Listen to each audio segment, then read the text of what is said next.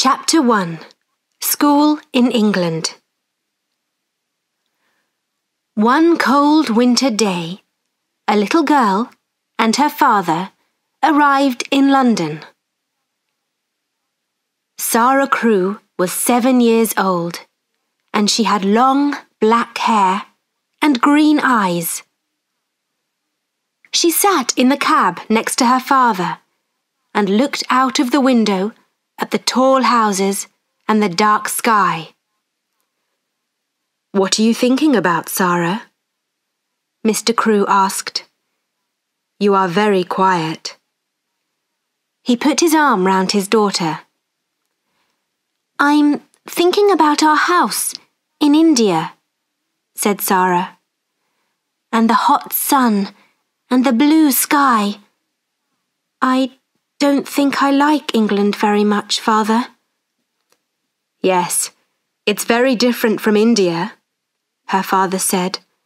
"But you must go to school in London, and I must go back to India and work." "Yes, Father, I know," said Sara. "But I want to be with you. Please come to school with me. I can help you with your lessons." Mr. Crewe smiled, but he was not happy. He loved his little Sara very much, and he did not want to be without her. Sara's mother was dead, and Sara was his only child.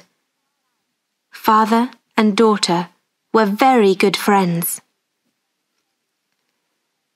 Soon they arrived at Miss Minchin's school for girls and went into the big house. Miss Minchin was a tall woman in a black dress. She looked at Sara and then gave a very big smile.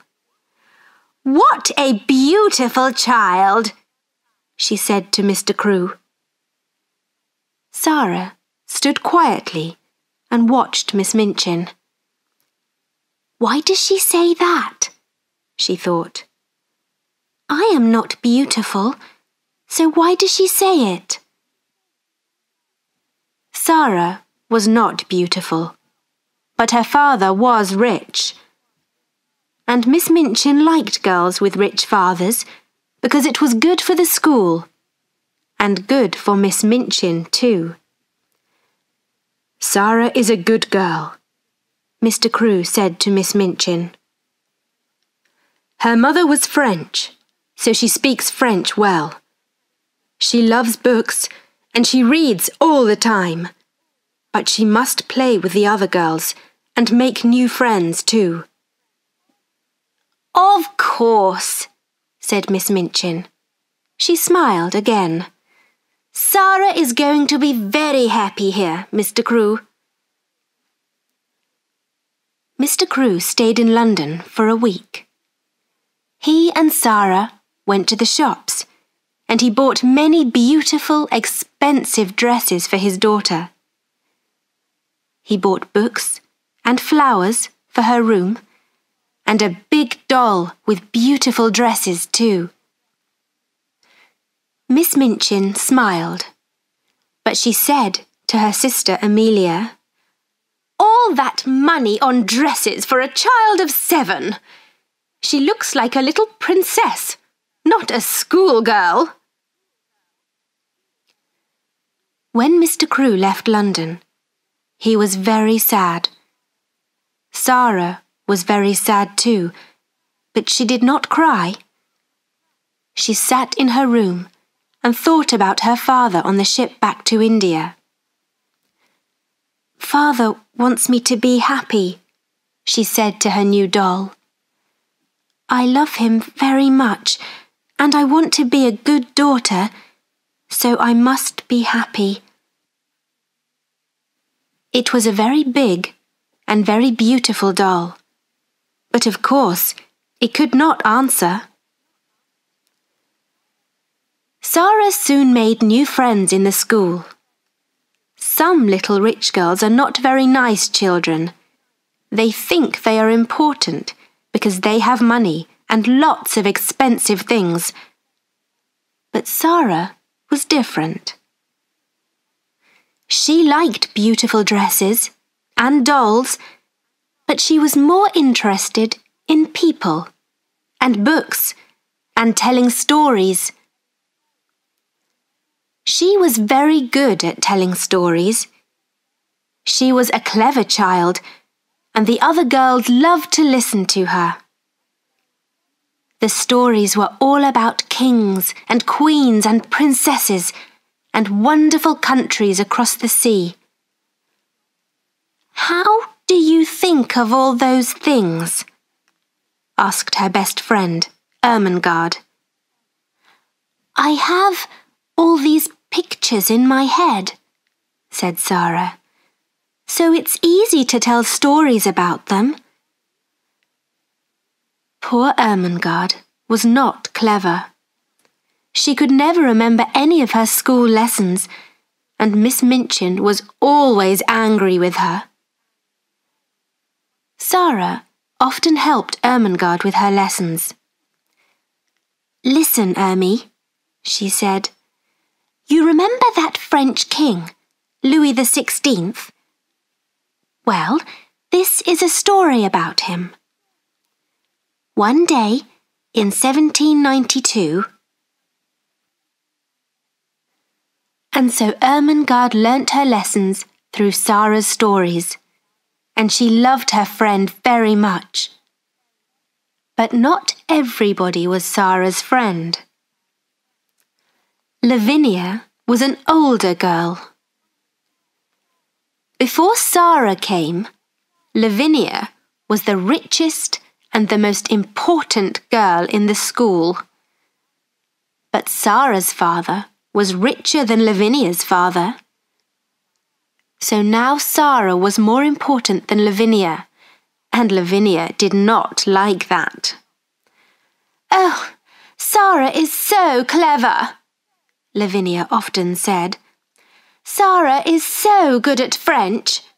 Her dresses are so beautiful, and she can sing so well, and she is so rich. Of course Miss Minchin likes her best." Sara did not answer when Lavinia said these things. Sometimes it was not easy, but Sara was a kind, friendly girl, and she did not like to be angry with anyone.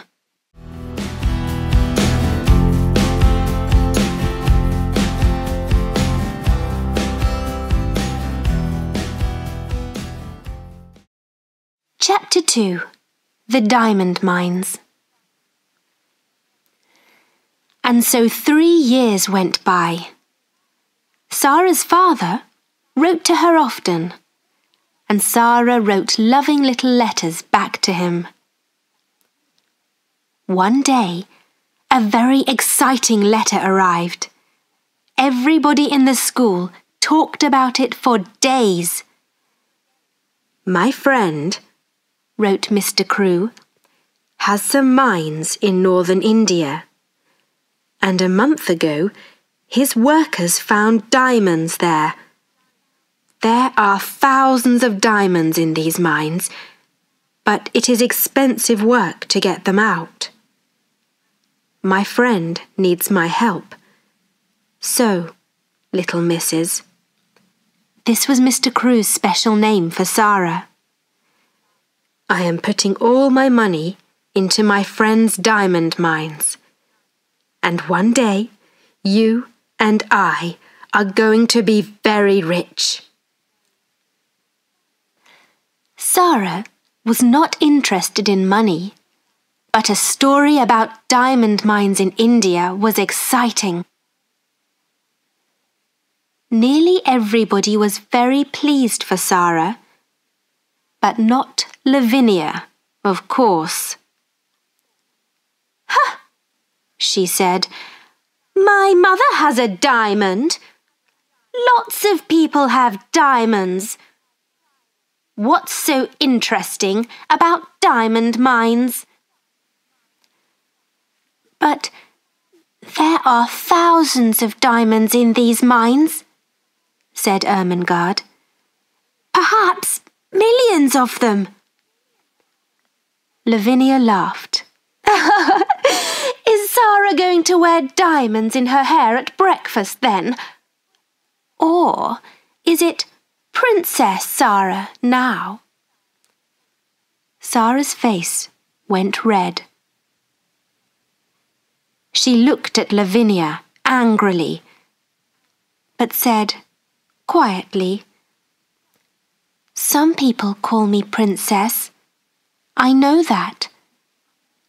But princesses don't get angry or say unkind things.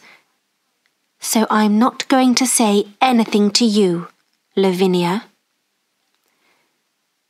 "To me, you are a princess," Ermengarde said to Sara later. "And you always look like a princess in your beautiful dresses." Sara was a princess to another girl, too. This was Becky. She was a servant in Miss Minchin's school, and she was only 14 years old, but she worked all day and sometimes half the night. She carried things upstairs and downstairs. She cleaned the floors, she made the fires, and she was always tired and hungry and dirty. She and Sara had very different lives. But one day, Sara came into her bedroom, and there was Becky, sleeping in a chair. "Oh, you poor thing," Sara said. Then Becky opened her eyes and saw Sara. She got up at once.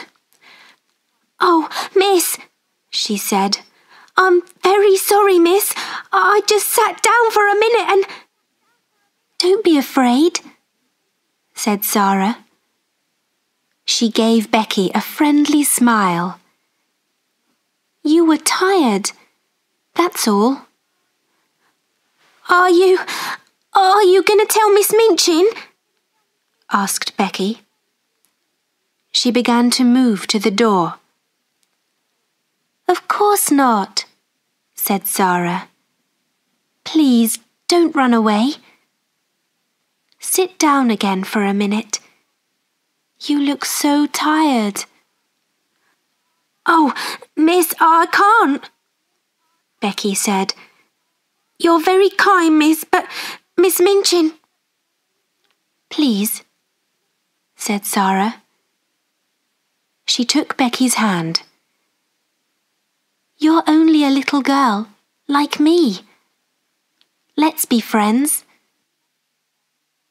And so Becky sat down again, and soon she and Sara were friends.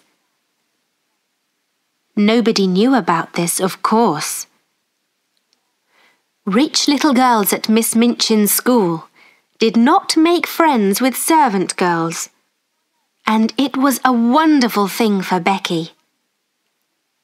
Nearly every day, she and Sara met in Sara's bedroom, just for 5 or 10 minutes. Becky was always hungry, and Sara often bought nice things for her to eat. They sat and talked, and sometimes Sara told Becky some of her stories. Becky loved that. "Oh, miss," she said, "you tell them so beautifully. Sometimes I like your stories better than things to eat." And after those visits to Sara's room, Becky always felt better. Not so tired and not so hungry. Some months later, Sara had her 11th birthday. Lessons stopped for the afternoon, and there was a big party for all the girls in the school. "This party is expensive for us," Miss Minchin said to her sister, Amelia, "but it looks good for the school." That afternoon, there was a visitor to the school, Miss Minchin's lawyer. He went with Miss Minchin into her office, and they closed the door. In the schoolroom next door, there was a lot of noise from Sara's party. Everybody in there was very happy. But in the office, Miss Minchin was not happy. She looked at the lawyer angrily. "What are you saying? Mr. Crewe has no money? What about the diamond mines?" "There are no diamond mines," said the lawyer. "Well, there are mines, but there are no diamonds in them." "But Mr. Crewe's good friend," began Miss Minchin. "Mr. Crewe's good friend," said the lawyer, "ran away with all Mr. Crewe's money. Ralph Crewe was ill with a fever, and when he heard about this, he got worse. A week later, he was dead." "Dead?" cried Miss Minchin. "But what about his daughter Sara and this expensive birthday party?" "Sara Crewe has no money," said the lawyer. "Not a penny in the world, Miss Minchin. Not a penny." "She must leave my school at once," Miss Minchin said angrily. "She must go this afternoon." "Where?" said the lawyer. "Out into the streets? An 11-year-old girl? That's not going to look very good for your school, Miss Minchin." Miss Minchin's face went red. "You can't put her out in the streets," said the lawyer. He stood up. "But perhaps she can work for you."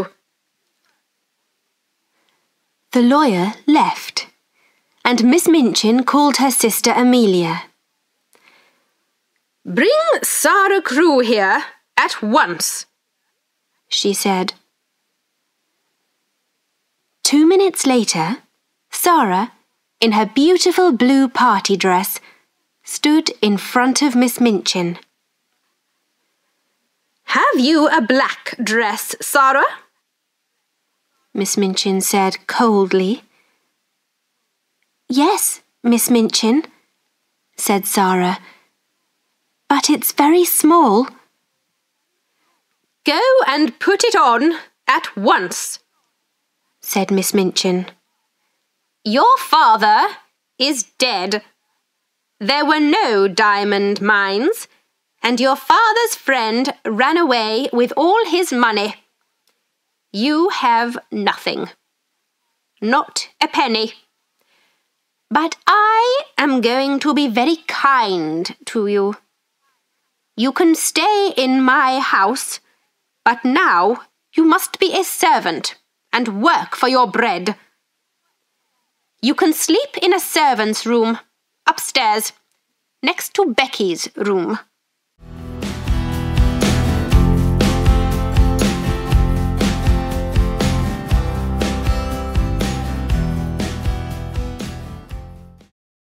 Chapter 3. The New Servant Girl. That evening, in the little attic room, Sara sat on the bed in her old black dress. She did not cry, but her face was white, and she did not move or speak for hours.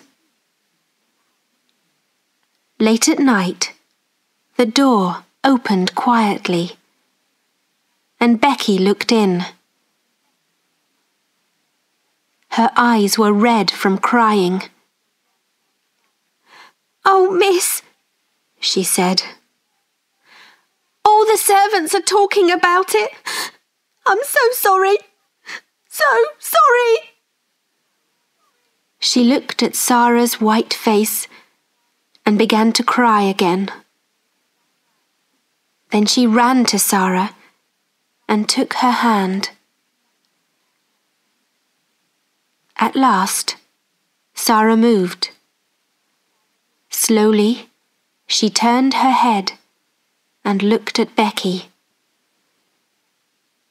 "Oh, Becky," she said. And that was all. That first night in the attic was very long. Sara did not sleep. "Father is dead," she whispered again and again. "Father is dead.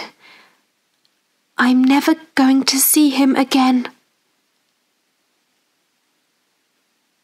The next morning, Sara's new life began. She learnt to clean floors and to make fires. She ran upstairs and downstairs, and she worked in the kitchen. The cook was a big woman with a red, angry face. "So," she said, "the little rich girl with the diamond mines is now a servant, eh?" She looked at Sara. "Now, I'm making apple pies this morning. Run down to the shops and get me some apples, and be quick." So Sara ran to the shops and carried a big bag of apples back to the house. Then she cleaned the kitchen floor and carried hot water up to all the bedrooms. She worked every day, from early in the morning to late at night. She helped in the school too. "You speak French well," Miss Minchin said to her coldly, "so you can teach French to the younger children. But you're only a servant. Don't forget that." The first months of Sara's new life were very hard. She was always tired and hungry, but she never cried. At night, in her little attic, she thought about her father, dead in India all those miles away. "I must be brave," she said. "Father always wanted me to be brave. And I have a bed to sleep in and something to eat every day. Lots of people don't have that." At first, Sara's only friend was Becky. Every day, Becky came into Sara's room. They did not talk much, but it helped Sara a lot to see Becky's friendly, smiling face. The girls in the school were sorry for Sara, but Sara was a servant now, and they could not be friendly with a servant. Lavinia, of course, was pleased. "I never liked Sara Crewe," she told her friends. "And I was right about the diamonds. There weren't any." Ermengarde was very unhappy. When she saw Sara in the school, Sara walked past her and did not speak. Poor Ermengarde loved Sara and wanted to be friendly, but she was not clever and she did not understand. One morning, very early, she got quietly out of bed, went upstairs to the attics, and opened Sara's door. "Ermengarde," Sara said, "what are you doing here?" Ermengarde began to cry. "Oh, Sara, please tell me, what is the matter?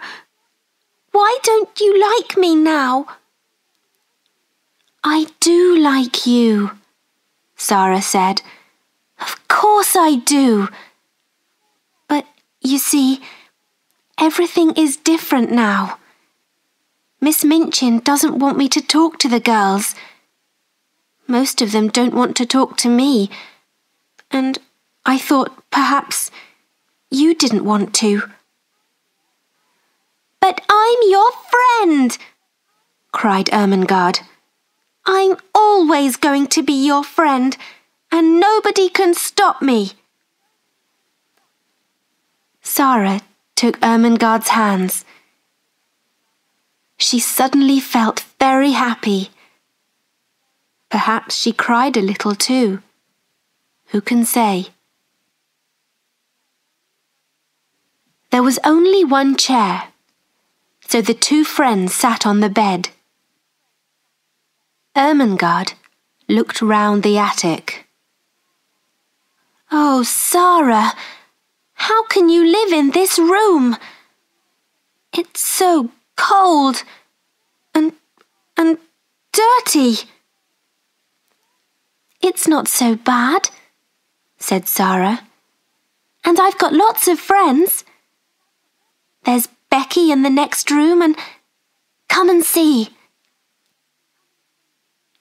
She moved the table under the window, and then she and Ermengarde stood on it and looked out of the window over the roofs of the houses.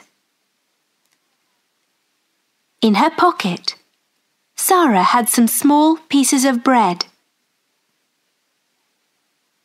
She put her hand out of the window with the bread on it. "Watch," she said. After a minute, a little brown bird flew down to Sara's hand and began to eat the bread. Then a second bird came, and a third, and a fourth.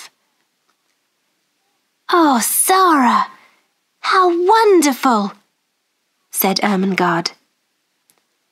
"They know I'm their friend," said Sara, "so they're not afraid. Sometimes they come into the room too." Ermengarde looked across the roof to the next attic window. "Who lives in that house?" she asked. "Nobody," said Sara sadly. "So I never see anybody at that window, and I can only talk to the birds." But one night, 2 or 3 weeks later, Becky came into Sara's room. She was very excited.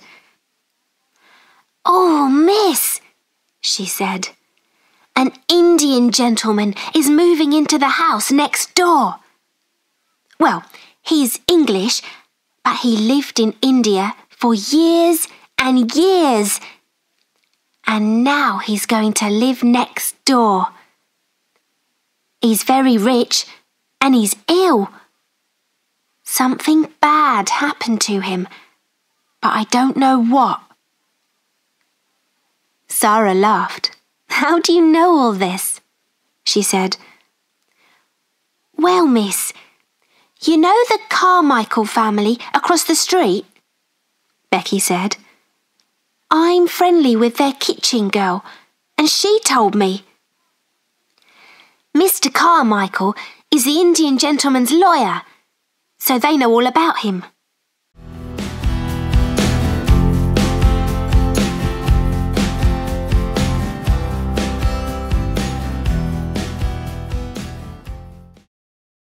Chapter 4. Ram Dass and the Monkey. Every morning, when Sara gave the birds their bread, she looked across to the attic window next door, but nobody opened it. Nobody called out, "Good morning," across the roof, or gave Sara a friendly smile. Perhaps the Indian gentleman's servants all sleep downstairs, she thought sadly. Her life was very lonely now. She saw Becky every day, of course, but they did not have much time for talking. The cook and the other servants were not friendly. Sometimes, at night, Ermengarde came up to Sara's room, but it was not easy for her to come often. Then, one evening, Sara was in her attic when she heard a noise on the roof. She looked up, and there, at the open window, was a small monkey. "Oh, you dear little thing!" cried Sara. At once, the monkey jumped down and began to run round the room. Sara laughed. She got up on the table and looked out of her window, and at the next window she saw a face. The smiling face of an Indian lascar. "Oh!" cried Sara. "Have you got a monkey? He's in my room." The lascar's name was Ram Dass. And yes, it was his monkey. He gave Sara a big smile. "I'm so sorry," he said. "Can I come and get him?" "Oh, yes, please," said Sara. "I think he's afraid of me, and he runs so fast. But can you get across the roof?" Yes, Ram Dass could. And a minute later, he was in Sara's room. Soon, the monkey jumped into his arms, and Ram Dass thanked Sara again and again. Then he went away, across the roof, back into the house next door. Sara went to the shops 5 or 6 times a day, and when she walked past the house next door, she often thought about the Indian gentleman. She felt sorry for him. He had no wife or family, and the doctor visited the house every day. Mr. Carmichael, the lawyer, often visited too, and sometimes the Carmichael children went with him. Sara was pleased about that. It's nice to see friendly faces when you are ill, she thought. The Indian gentleman thought that too. He liked children very much, but he was a very unhappy man. Mr. Carmichael was his friend, and he talked to him a lot. But they talked about only one thing. "I must find the child," said the Indian gentleman. His name was Mr. Carrisford. "I must find her and take care of her. But where is she? Here I am, with all this money from the diamond mines, and half of it is Ralph Crewe's money. Oh, Carmichael, why did I leave my friend and run away when things looked bad? Why? You ran away because you were ill with a fever, said Mr. Carmichael. It nearly killed you, remember? And it did kill poor Ralph, said Mr. Carrisford. He put all his money into the mines because I was his friend. But at first, we didn't find any diamonds, and all Ralph's money was gone. I was afraid to tell him, so I ran away. And later, when we did find diamonds, Ralph was dead. He laughed angrily. What a brave friend I was! It's not easy to be brave, Mr. Carmichael said quietly, when you're ill with a fever. Mr. Carrisford looked into the fire. Ram Dass tells me, he said, about a little servant girl next door. The monkey ran away, and Ram Dass went across the roof to get him back from her room. The poor child sleeps in a cold, dirty attic and works about 16 hours a day. Is Ralph's daughter living like that? I can't stop thinking about it. We're going to find her one day, said Mr. Carmichael. But how? Said Mr. Carrisford. He put his head in his hands. I never saw her. I don't know her name. Ralph always called her his little missus. We talked all the time about the mines. He never told me the name of her school. Her mother was French. So did he take her to a school in France? Or was it in England? Well, we know there was a child at a school in Paris, said Mr. Carmichael, with the name of Crewe or Crewe. Her father died suddenly, and a Russian family took her away with them, because she was a friend of their daughter. Perhaps this girl is Ralph Crewe's child. Next week, I'm going to Moscow to look for her. I want to go with you, but I'm not well, said Mr. Carrisford. I must find her, Carmichael. I must. Every night in my dreams, I see Ralph Crewe's face, and he says, Tom, Tom, where is my little missus? And I have no answer for him.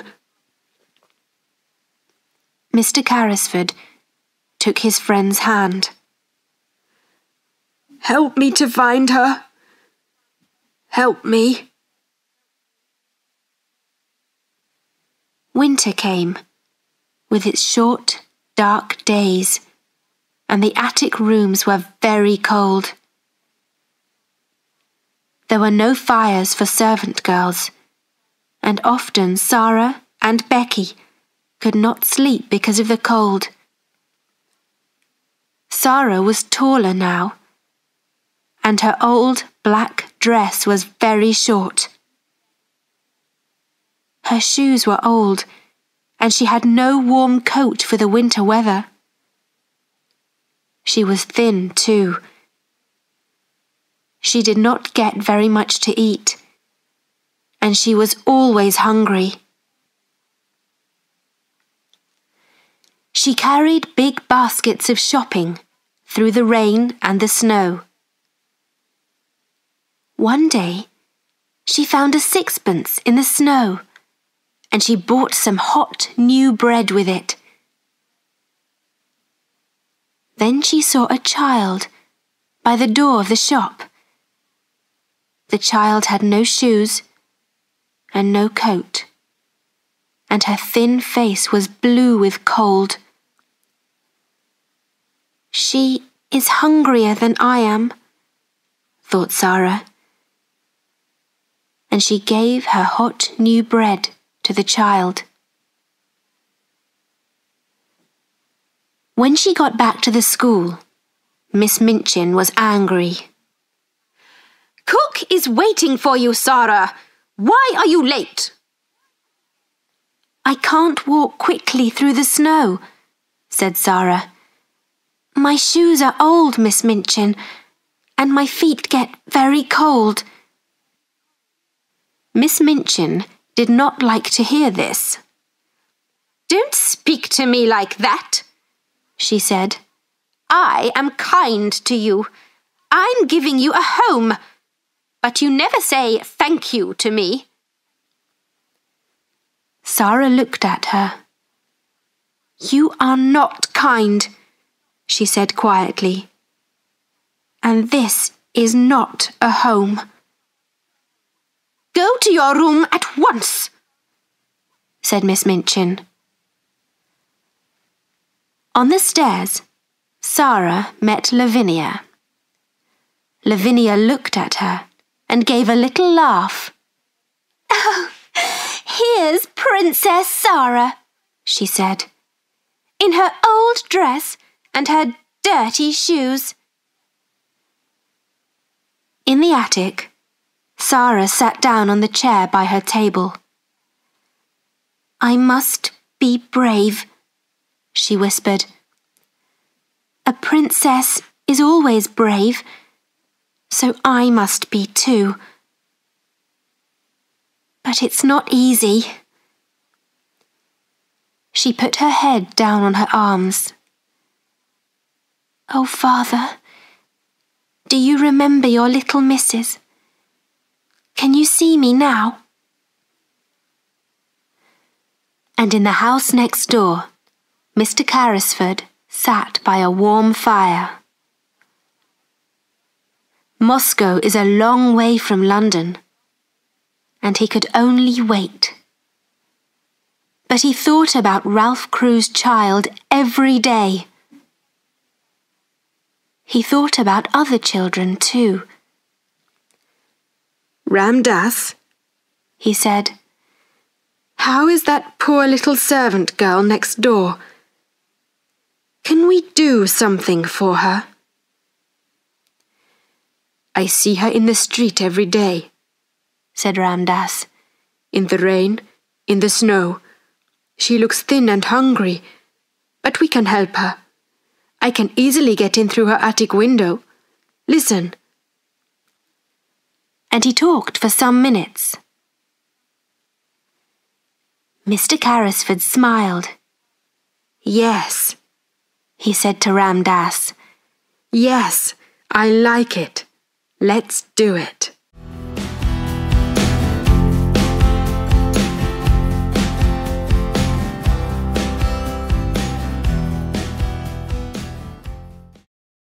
Chapter 5. The Magic. One night, a week later, Ermengarde got quietly out of bed and went upstairs to the attic. Sara was not there, so Ermengarde sat on the bed and waited. At 10 o'clock, Sara came slowly up the stairs and into the room. Ermengarde looked at her. Oh, Sara, she cried. Are you ill?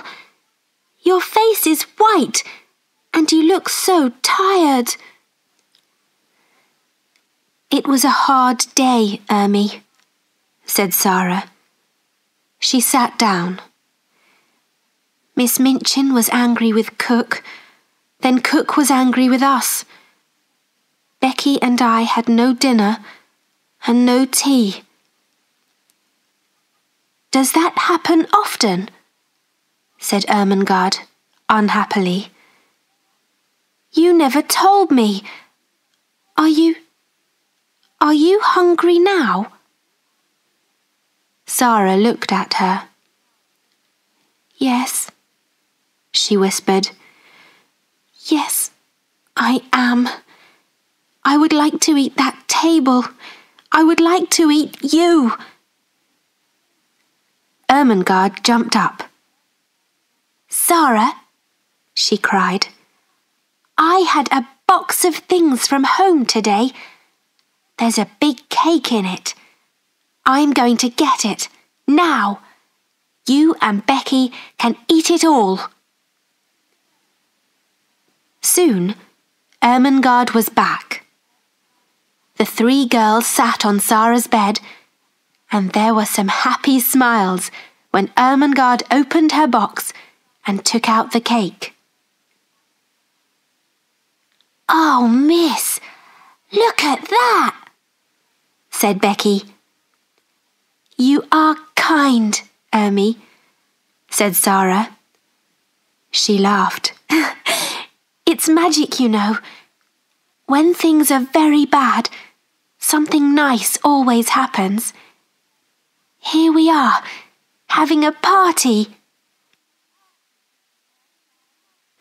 Ermengarde gave Sara and Becky some cake, and they began to eat. Suddenly, they stopped. There was a noise of feet on the stairs. They listened. Oh no, whispered Becky. It's Miss Minchin. Yes, said Sara. Her face was white again. Then the door opened and Miss Minchin came in. So, Lavinia was right, she said angrily. Tea with Princess Sara. Becky, get back to your attic at once. Oh, please, Miss Minchin, cried Ermengarde. It was my cake from home. We're only having a party. Go back to your room, Ermengarde, Miss Minchin said coldly. And take these things with you. And tomorrow? She looked at Sara. There's no breakfast, no dinner, and no tea for you. Remember that. Soon, the attics were quiet again. Tired and hungry, the two servant girls went to sleep. But after an hour or two, Sara opened her eyes. Was it a noise from the window, perhaps? Something is different, Sara whispered. What is it? She sat up in bed and looked round the room. She looked again and again, and her eyes were very big. The room was different, very different. There was a wonderful hot fire. There were new, warm blankets on her bed, and beautiful pictures on the walls. Sara slowly got out of bed. Is this a dream? She said. Where did all these things come from? She put out her hand to the fire. No, it's not a dream. The fire is hot. I can feel it. And oh, look at the table. There was a red cloth on the table, and cups and plates. There was hot tea and wonderful things to eat. Hot meat pies and sandwiches and cake, oranges and apples. Sara ran to Becky's room. "Becky," she whispered, "come quickly. The magic is here again. Come and look." When Becky saw the room, she could not speak at first. Then she said, "Oh, miss, what is it? How did all these things get here?" "I don't know," said Sara. "It's magic. At first, I thought it was a dream, but it isn't. Look, these pies are hot. Let's eat them. Hot meat pies aren't a dream." They sat down by the fire and ate and drank. "Oh, those pies were good, miss," Becky said. "And the tea and the cake. I don't understand magic, but I like it." Sara looked round the room. "Oh, Becky, look! There are some books too. I didn't see them before." She ran to look at them and opened the top book. "There's some writing here. Listen, it says, 'To the little girl in the attic, from a friend.' Oh, Becky." Sara closed the book and looked up. "I have a friend, Becky," she said slowly. "Someone is my friend."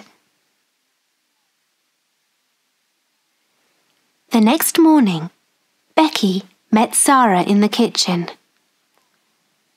"Oh, miss," she whispered, "was the magic there this morning, or did it go away in the night?"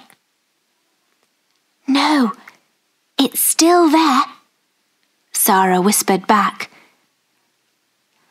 "I ate some cold meat pie for breakfast, and the fire was still warm." Becky laughed happily. Oh my, she said. Miss Minchin could not understand it. When Sara came into the schoolroom, she looked happy and well. Miss Minchin wanted to see a white, unhappy face and eyes red from crying. How can that child smile? She thought angrily. But of course, she did not know about the magic. And the magic did not go away. Every evening, when Sara went up to bed, she found new things in the attic. There were more warm blankets for her and for Becky. There were pictures on the walls. There were books, new shoes, and a winter coat. And best of all, there was always a fire and a wonderful hot dinner on the table. But where does it all come from? Becky said one night when they sat by the fire. Who does it, miss? A friend does it, Sara said. A kind, wonderful friend. But he doesn't want us to know his name. They began to look at one of the new books, and then Becky looked up. Oh, miss, she whispered. There's something at the window. What is it? Sara got up to look. It's the monkey, she said. The monkey from next door. She opened the window and the monkey jumped down into her arms. Oh, you poor little thing, Sara said. You're so cold. Becky was very interested. I never saw a monkey before, she said. He's not very beautiful, miss. What are you going to do with him? It's very late now, said Sara. He can stay in my room tonight, and I can take him home in the morning.